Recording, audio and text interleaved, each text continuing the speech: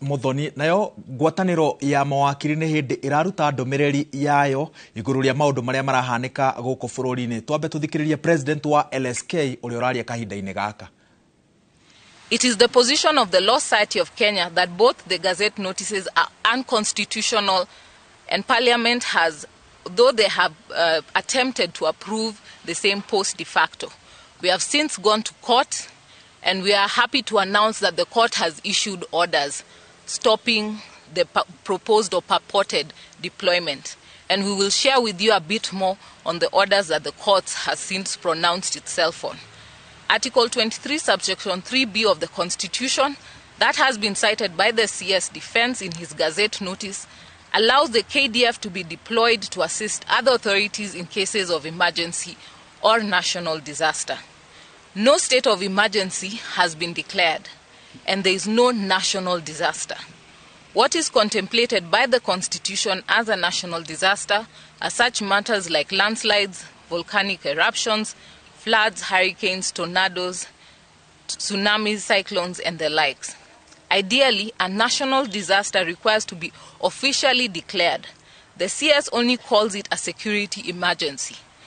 The CS was avoiding the more applicable Article 241, subsection 3C, which allows KDF to be deployed in areas where there is unrest or instability.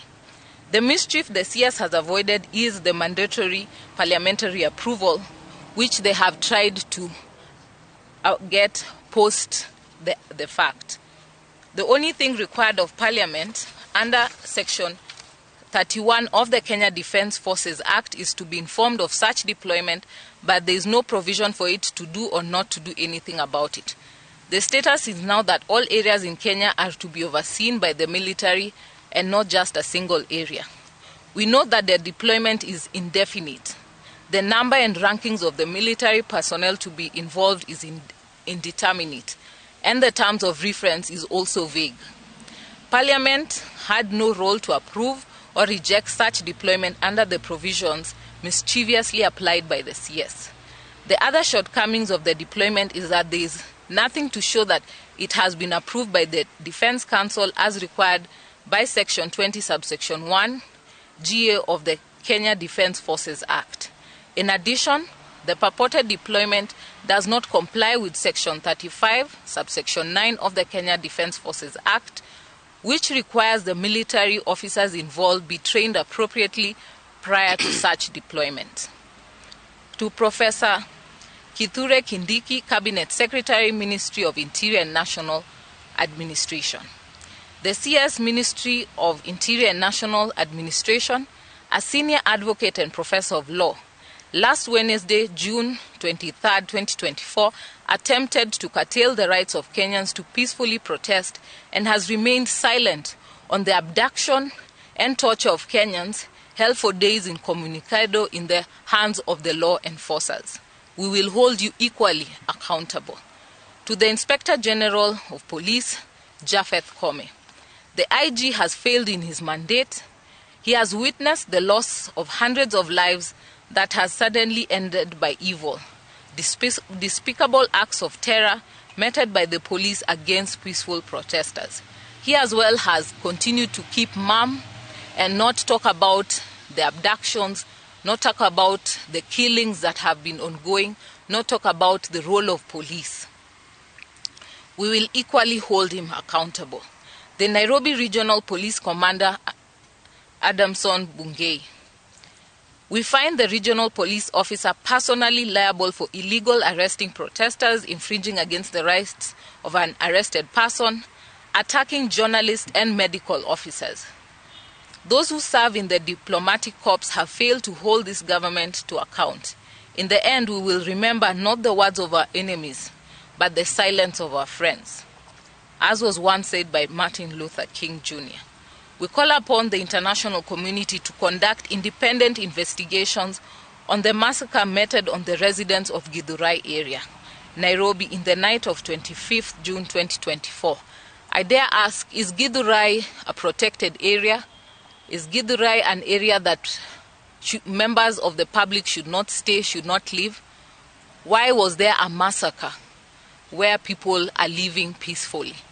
We demand answers to those questions, and that's why we are demanding the international community to have independent investigations done.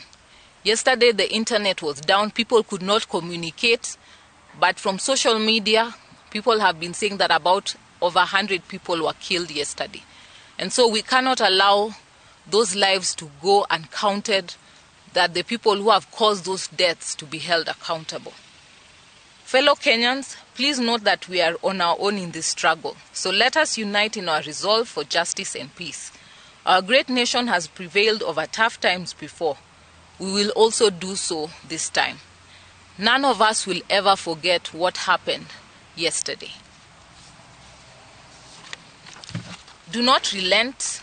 We march forward together in the defense of our Constitution. We pray for the repose of the souls of those who died yesterday, as we ask God to grant healing to the sick and injured in hospital across the country. We stand together seeking justice for all who are killed, injured, including those who lost their properties and valuables. We dare ask that there were demos in Nakuru, there were demos in Nairobi, there were demos in Meru, there were demos in Mombasa, and I say quite curious, there were demos in Kericho and Eldoret. We are waiting to hear how many were killed in those counties. Yet we can see the scores of deaths that were recorded in other counties. And we dare ask these hard questions that the head of state and his Security Council should answer us. The people of Kenya deserve better than this.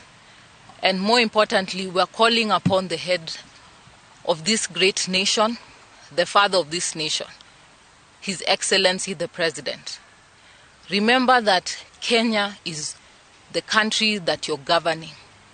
Remember that all these people are your people. If you destroy your nation, you won't have a nation to rule over. We're asking you to change your stance, develop a reconciliatory stance, bring your people together, and ensure that you can heal this nation as one. Let justice be our shield and defender. I'll allow one of my council members to also just give you a preview of the orders that we have since received this afternoon.